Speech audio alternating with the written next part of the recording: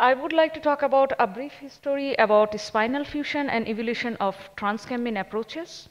I am Dr. Farha Anjum. I am doing my neurosurgery resident in Germany, and also I am working as a Chief Executive Medical Officer in Kambin Society to support our society.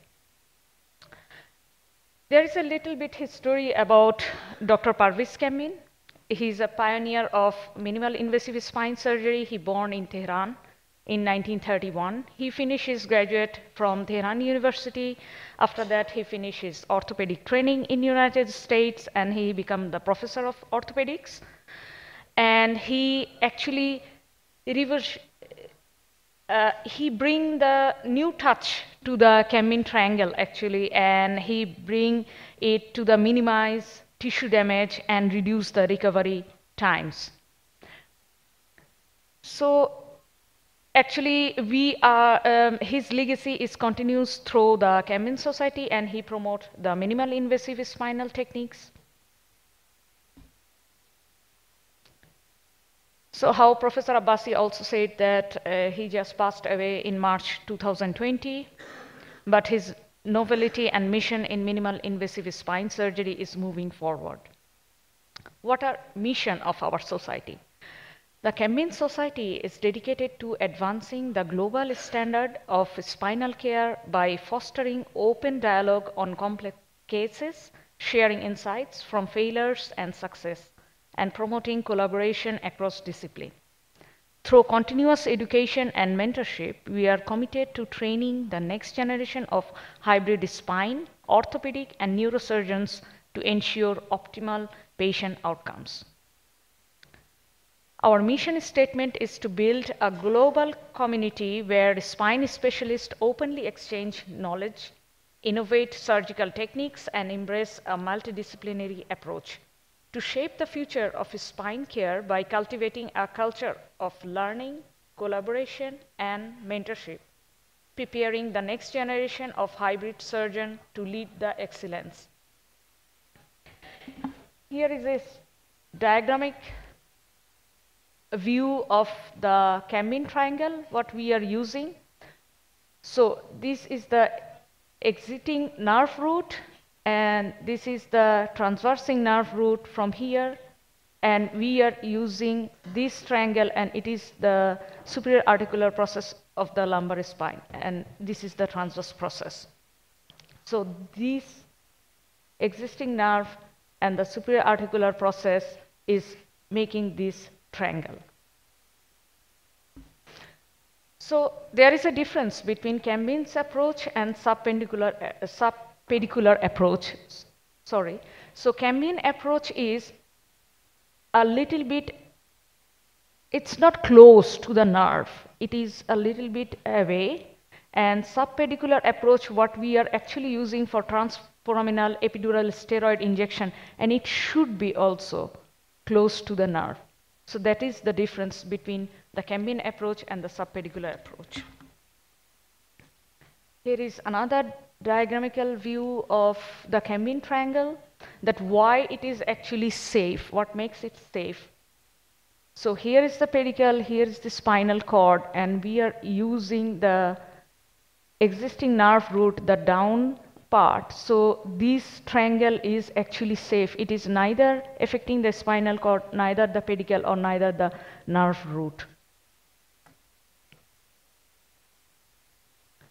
This is an excellent picture to describe that the nerve root and the ganglions are just below the pedicle and are attached to it, and they move up once when we increase the size of Kambin triangle, and it's according to the need.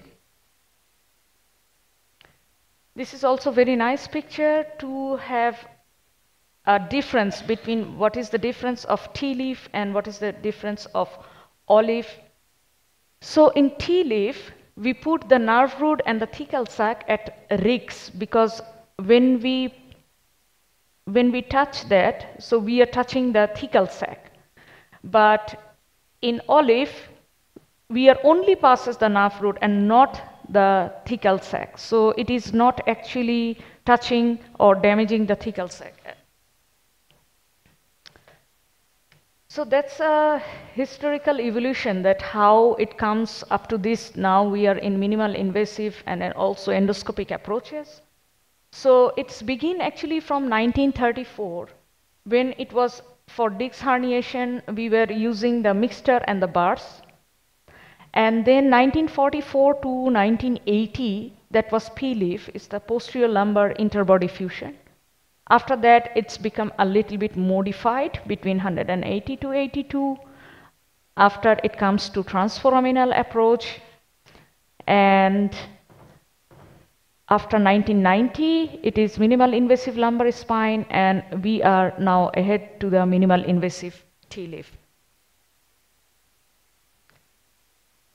So here, this picture will demonstrate that what are the approach and what are the timeline actually it is started. That we started with A-leaf, and then it's P-leaf, then it's become transverse, it's like 1982, and then we come to T-leaf, X-leaf, and now we are in O-leaf, and ATP is anterior to psoas muscle.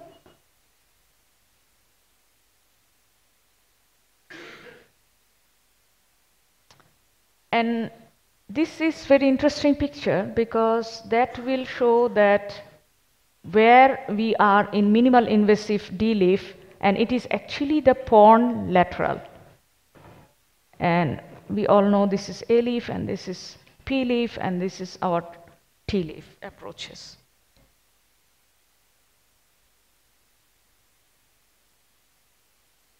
So actually O-leaf is combining the minimal invasive and also the lateral approaches. That is also a very interesting picture to have knowledge about what is the difference between O-leaf and minimal invasive D-leaf.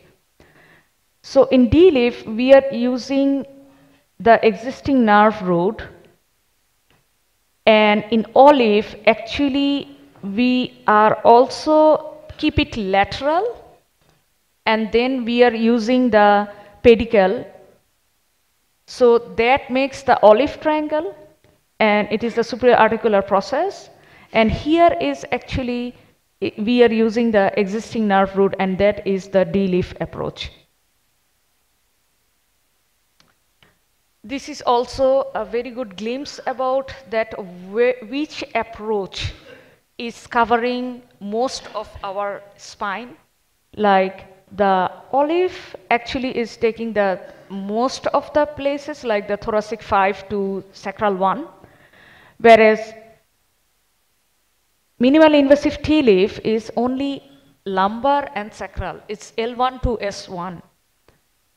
And these are the difference one can see. So this is a very good chart actually to have a glimpse about that where and which approach is actually beneficial for us.